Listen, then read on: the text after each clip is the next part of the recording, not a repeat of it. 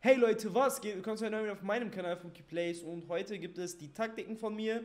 Es wird kein langes Video, ich denke, ich werde es relativ kurz halten. Es sind nur zwei Formationen, die ich momentan spiele und zwei halt Taktiken. Einmal ist das hier die defensive Aufstellung bei mir, sprich da spiele ich halt am meisten 4-2-3-1 Formation.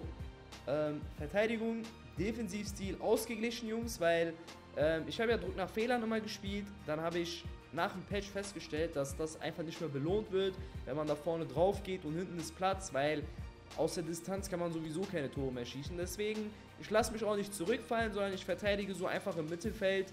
Wie der Name auch schon sagt, ausgeglichen, sprich, es ist nicht zu weit hinten, es ist nicht zu weit vorne Pressing, also man spielt so gemäßigt. Gefällt mir momentan am besten. Pressing nach Ballverlust habe ich auch mal probiert, aber da habe ich gemerkt, da laufen die dann wirklich nach jedem Ballverlust ins Pressing rein und wenn der Gegner das weiß, dann spielt er einen langen Ball auf seinen Ronaldo, auf seinen Ibra, was auch immer und die ganze Abwehr ist schon irgendwie frei. Deswegen macht es auch keinen Sinn. Da spiele ich momentan ausgeglichen. Breite spiele ich auf 5, weil es halt, ich habe versucht wirklich sehr, sehr ausgeglichen zu bleiben jetzt bei der Taktik. Die Tiefe habe ich auf 4 eingestellt, ein bisschen tiefer als sonst eigentlich bei mir. Habe da einfach mal eher auf ein bisschen mehr Sicherheit sozusagen gestellt, sprich, dass ich nicht zu weit vorne angreife und dann hinten Lücken aufreiße, sondern einfach so ab dem Mittelfeld kann man sagen oder vielleicht schon so ab dem Mittelhalbkreis vom Gegner, ihr wisst was ich meine, auf dem Platz. Da greife ich so an und ansonsten im Angriff, Ballbesitz wie immer, das Spiel schon seit Anfang von FIFA 19, gefällt mir irgendwie am besten. Da ist dann immer eine Anspielstation, Jungs, da löst sich dann immer noch einer fürs Kurzpassspiel und dann spiele ich halt nochmal hinten rum oder nochmal auf den Sechser und das gefällt mir wie gesagt am besten. Ansonsten Breite habe ich hier auf 6, weil ich natürlich in der Offensive breiter stehen will als in der Defensive, habe ich einfach mal einen Balken höher gemacht. Spieler im Strafraum würde ich euch empfehlen, dass man mittlerweile da ein bisschen weiter hoch geht, weil wir wissen es alle, dass Flanken mittlerweile stärker geworden sind. Plus, du kannst nicht mehr so einfach außerhalb des Strafraums Tore schießen, deswegen musst du in den Strafraum rein. Deswegen habe ich da ein bisschen mehr Spieler im Strafraum, dass ich da auch Leute im Strafraum anspielen kann, wenn ich vorm 16er stehe und dann vielleicht nochmal ablegen und schießen kann. Ecken, Freischüsse, das kann jeder für sich selber machen. Also ich flanke sowieso immer nur auf Ronaldo, wenn ich flanke. Ansonsten mache ich immer eine kurze, führe sie kurz aus. Deswegen, da könnt ihr das für euch selber entscheiden. Da habe ich jetzt eigentlich nichts Spezielles zu sagen. Ansonsten bei den Anweisungen, Jungs, ist eigentlich wie immer, hier bei den Außenverteidigern habe ich gar nichts. Innenverteidiger auch nichts. Also hinten bleiben bei Angriffen ist ja so voreingestellt. Sechser, hinten bleiben, Mitte abdecken, bei beiden, dann Zehner, Defensive verstärken und für Flanken in den Strafraum. Das ist natürlich am besten, wenn euer Zehner dann auch kopfballstark ist. Bei mir jetzt habe ich es einfach so gemacht, weil ich da, wie gesagt, mehr Spieler im Strafraum haben will. Ich flanke ja nicht auf Neymar. Ansonsten hier rechts Defensive verstärken, links Defensive verstärken. Und was mir aufgefallen ist, Jungs, für Flanken in den Strafraum bei den außen offensiven Mittelfeldspielern habe ich einmal, zweimal, dreimal, viermal probiert in Rivals. Aber mir ist aufgefallen, irgendwie die stehen mir dann wieder zu weit so neben dem Stürmer. Das heißt, ich will wirklich auf dem zweiten Pfosten dann die Flanken haben.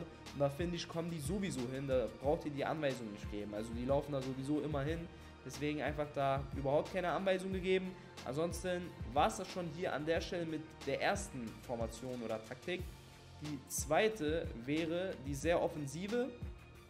Sprich, das habe ich halt so, wenn ich in der 70. Minute irgendwie noch ein Tor brauche oder sowas, dann schalte ich auf diese Formation um. Das ist die 4-3-1-2. Defensivstil, ständiger Druck, weil ich brauche halt natürlich den Ball. Breite habe ich hier auf 5, weil es eine relativ kompakte Formation ist, die 4-3-1-2. Wollte ich jetzt nicht unbedingt nochmal, wie gesagt, ich wollte da jetzt nicht die Formation noch enger machen, weil sie sowieso schon eng ist. Deswegen einfach da auch relativ gemäßigt, also ausgeglichen auf 5. Tiefe, wie gesagt, sehr, sehr, sehr weit hoch, damit ich den Ball wieder schnell erobern kann. Hier auf 7. Ballbesitz wieder, wie immer, Jungs, wenn ihr da schneller Aufbau spielt, was ich auch getestet habe, ist das Problem, eure Außenverteidiger kommen mit, werdet ihr gleich in den Anweisungen sehen. Und wenn ihr schneller Aufbau spielt, dann steht ihr wirklich mit 2 Abwehrspielern hinten und keiner will den Ball haben, sprich jeder rennt nach vorne.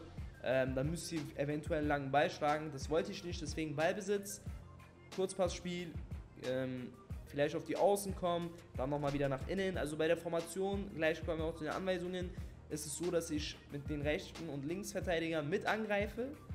Die sind dann sehr, sehr weit vorne und überlaufen meistens dann noch alle Spieler. Sprich, die stehen wie in rechts und links außen. Und alle anderen Spieler sind ja innen. Sprich, die Formation eignet sich auch zum Flanken, wenn ihr einen Ibra und Ronaldo vorne habt. Letzten Minuten, Jungs, Ball auf Außen, irgendwie in die Mitte, wisst ihr, also da habe ich die Formation und man kann auch durch die Mitte spielen. Also wenn der Gegner jetzt nicht komplett eng gemacht hat in den letzten Minuten, dann kann man auch durch die Mitte gut kombinieren, weil man halt viele Spieler hat.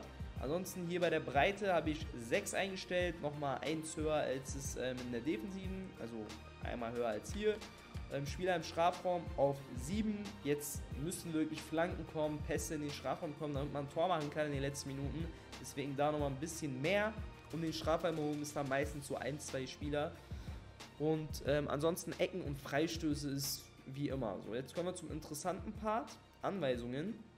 Jungs, wenn ich ein Tor brauche in der 60., 70. Minute, dann wechsle ich für Alexandro meinen Davis ein. Ja, sprich, der kann ein bisschen defenden, aber es geht mir gar nicht darum, dass er verteidigt, sondern der soll wirklich nach vorne gehen. Und Alexandro eignet sich dafür sehr gut, eigentlich, weil der kann halt auch nach vorne spielen, aber ich finde, ich wechsle da meistens so mal einen Davis ein und auf rechts, jetzt noch das Krasse, wechsle ich Mertens oder sowas ein. Irgendwas, was schnell ist, was 4 Sterne Skills hat, wo du und der flanken kann vor allem, weil manchmal ist es so, wenn der Gegner auch eine enge Formation spielt, steht euer Rechts- und Linksverteidiger komplett frei, weil da sind keine Spieler mehr. Und dann könnt ihr einfach den Ball reinspielen in den Strafraum, also sprich, ihr könnt den Ball sozusagen auf Außen spielen, aber ihr könnt dann schon alleine aufs Tor laufen, weil da einfach kein Spieler mehr steht. Deswegen müsst ihr auch schießen können, deswegen habe ich da meistens Mertens. Ansonsten Jungs im Mittelfeld, jetzt von den Anweisungen her, mit angreifen, übergreifen. Übergreifen heißt das halt, dass er durchzieht auf den Außen, durchrennt. Alexandro, wie gesagt, genauso. Dann hier bei den 3 Sechsern alle 3 hinten bleiben bei Angriff und Mitte abdecken. Warum hinten bleiben? Weil man braucht im Endeffekt immer noch Spieler, die dann sich den Ball wieder erobern. Ja? Und ansonsten diese 2 Außenverteidiger, die könnt ihr vergessen. Die machen gar nichts, weil die sind vorne. Und dann hier im Zentrum wird versucht, irgendwie der Ball zu erobern. Habe ich dann auch meistens, wechsle ich dann noch Ibra für Renato Sanchez ein, dass ich dann wirklich komplett Offensive habe. Dann wechsle ich Neymar auf den LZ, also linken ZM, linken Mittelfeldspieler, linken zentralen Mittelfeldspieler, Pelé auf die 10 und Ibra in Sturm. Wie gesagt, das ist halt volle Offensive, Jungs, diese Formation. Und wie gesagt, hier alle hinten bleiben bei Angriff und Mitte abdecken, 10er Defensive verstärken nur. Hier habe ich nicht für Flanken in den Strafraum, weil schon 2 dastehen, dann will ich nicht, dass Neymar oder sowas zum Kopfball geht, sondern nur Ronaldo und Ibra. Abwehr überlaufen und Defensive verstärken habe ich auf den Stürmern.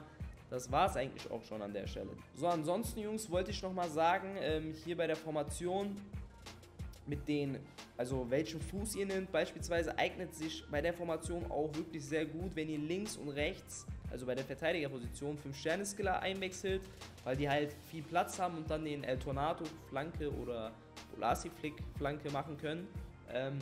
Ich habe das so gemacht, dass ich meistens auf Rechtsverteidiger, wenn ich nicht Mertens eingewechselt habe, Douglas Costa eingewechselt habe, weil ihr müsst euch vorstellen, wenn er den El Tornado macht, dann dreht er sich ja einmal und flankt mit links, sprich auf Rechtsverteidiger dann mit einem Linksfuß und auf der Linksverteidigerposition dann mit einem Rechtsfuß. Aber kommt immer auch so vom Gefühl her an, müsst ihr entscheiden, ob ihr wirklich auf die El Tornados geht oder ob ihr sozusagen an die Grundlinie läuft und dann einfach mit L1 die Flanke schlägt. Müsst ihr selber wissen. Ansonsten im Mittelfeld, linker zentraler Mittelfeldspieler habe ich immer einen Rechtsfuß, rechter zentraler Mittelfeldspieler immer einen Linksfuß. Keine Ahnung, ist eine Gewohnheit, weil man sich dann sozusagen einmal um die eigene Achse im Mittelfeld so drehen kann und dann den starken Fuß hat. Keine Ahnung, wie ich das jetzt so perfekt erklären soll. Ansonsten 10er ist natürlich sehr gut, wenn er 5 Sterne Weakfoot, 5 Sterne Skills hat. Ist jetzt bei Neymar der Fall, bei Pelé 4 Sterne Weakfoot ist auch in Ordnung. Vorne, Jungs, wenn ihr einen Linksfuß habt, lasst den rechts spielen und den Rechtsfuß links spielen. Ich habe jetzt meistens in dem Fall, wenn ich auf diese Formation stelle, nur Ibra und Ronaldo vorne. Beide sind Rechtsfuß, deswegen macht es da jetzt keinen Unterschied, aber würde ich auf jeden Fall empfehlen, weil man kann zwar nicht den Finesse machen, aber der Gegner, wenn ihr dann über Linie läuft, ist der Gegner ein bisschen irritiert, weil ihr dann auf einem schwachen Fuß seid und der denkt, ihr macht das vielleicht nicht.